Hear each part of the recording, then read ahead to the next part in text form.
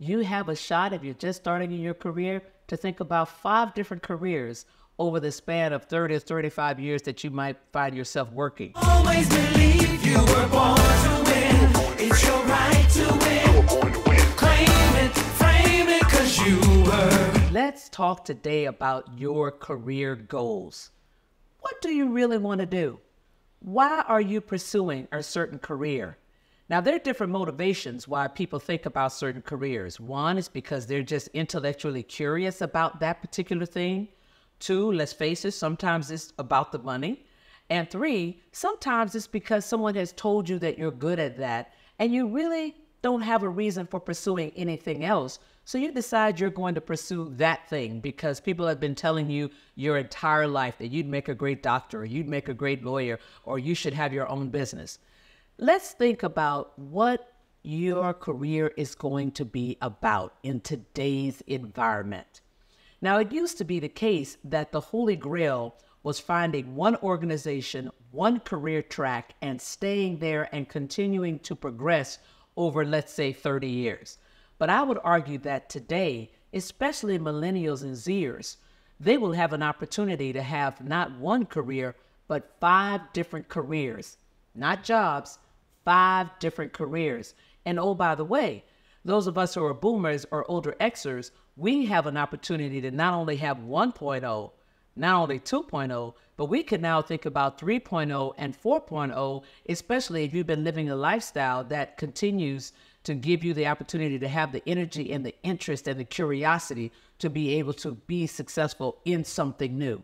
So when you're thinking about your career, ask yourself, what would I like to learn over the next 5 years? Or what am I really good at that I would like to evolve even further such that I feel like I'm an expert at that? Or what is really fun for me? Now you want to say, do I need to make a certain amount of money in order to support myself? Maybe you have the luxury of being able to stay with your parents. Maybe you're going to be out there on your own. Maybe you have a family that you have to support. So I'm going to tell you that your financial considerations are also important. But in the early days when you are building your career, many times you have the flexibility because you don't yet have a family and you are on your own and you're just starting out with something new. You have the flexibility to try a few things. So I'm going to tell you to think about the career goals in this framework. What am I interested in? What am I really good in?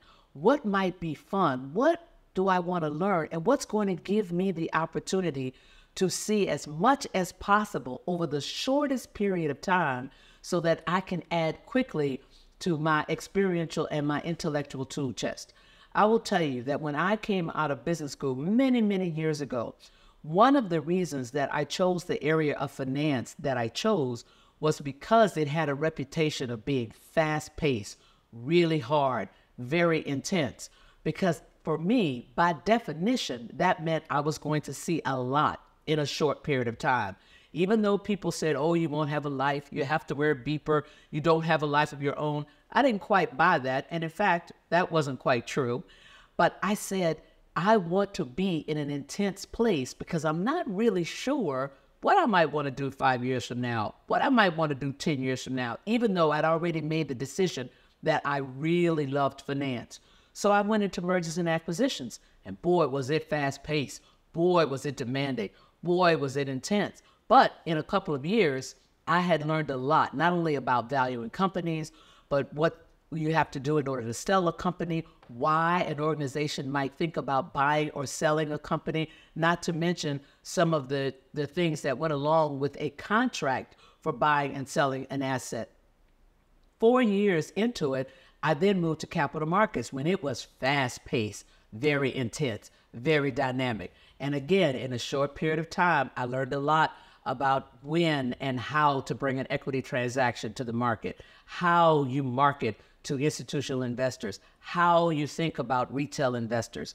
So you want to think about what's important to you, and getting skills as early as possible and as fast as possible then opens up all of the other opportunities. Now you can start to think about other careers where you might be able to use those skills that are transferable across all kinds of industries. So this is the framework that I want you to think about when setting your career goals. and that will help you get started. And again, you have a shot, if you're just starting in your career, to think about 5 different careers over the span of 30 or 35 years that you might find yourself working. And if you've already been working for 20, 25, maybe even 30 years, I'm going to ask you, what's your 3.0? Go get them. You're born to win.